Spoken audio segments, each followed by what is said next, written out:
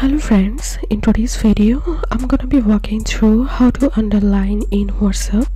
But before getting started this video, make sure to subscribe. How to 1 minute. In WhatsApp there are no commands or option in the menu that you could use to underline a text. The only way to do this by using a website. So open your browser and type underline text and open this first yetext.com and scroll down, and here enter your text, and now you can select double macron or low line, double underline. So I'm going to selecting here low line, so I'm clicking on this copy and I'm going to my WhatsApp.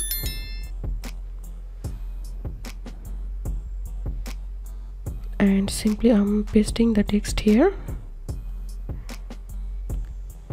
and this was how we can make underline text in WhatsApp. If you think to see more WhatsApp videos, please check the links in descriptions. If this video helped you, give a thumbs up and please consider subscribe to How to 1 Minute. Thank you for watching.